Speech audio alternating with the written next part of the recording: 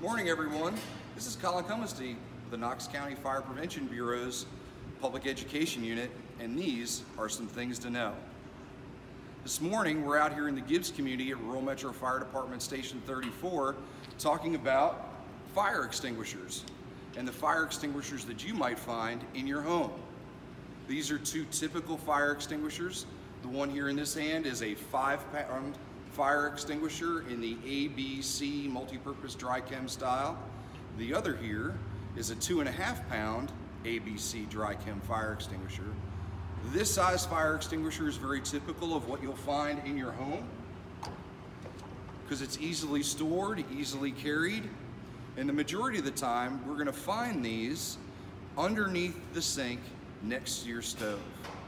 Now, I would challenge everyone watching the video today to go to your home, look for your extinguisher, and if you find it underneath the sink next to your stove, relocate it to a safer place in the house, a location away from your kitchen that if you were to have a fire, you would have to retreat from the fire to get your fire extinguisher before you start using it.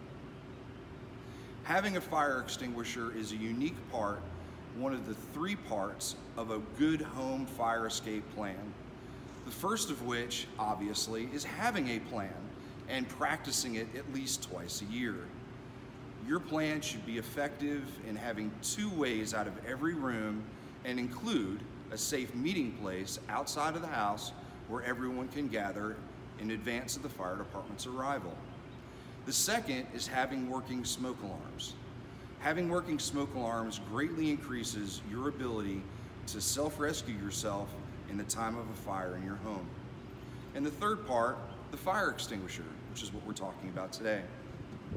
Storing it at a safe distance from your kitchen where you can get it and then go extinguish the fire is the best place to put it, whether it be a front hall closet, another room, wherever it might be accessible. The next thing we want to do is understand that these devices are good for 12 years from the date that they were manufactured. Each device is a little bit different in where the date is located. So we're going to show you on this particular model that the date is actually on the back of the data plate showing that it was manufactured in 2014. So from 2014 plus 12 years to 2026, this device is designed to operate as it's initially tested, as you would imagine it to do it. If your device is more than 12 years old, we would always encourage you to purchase a newer one so that you have confidence in the fire protection equipment that you have in your home. Once you replace it, you cannot throw this away in your regular residential garbage as it's a pressure vessel.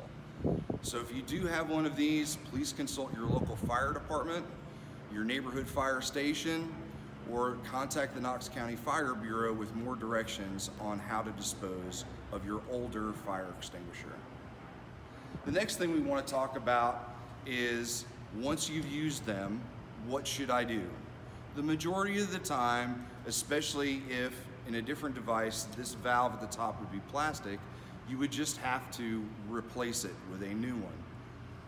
Those with metal tops, like this one that we see here today, these can actually be taken to a licensed vendor and then refilled and re-inspected and put back in service. The directions are clearly on the machine. You want to make sure that you're using the pass technique when you use it. Pass stands for pull the pin, aim at the base of the flame, squeeze the handle, and then sweep side to side until the fire is completely extinguished. The fire extinguisher is an integral part of your home's fire protection plan, and knowing how it understanding how it works will make you more effective in how you use it.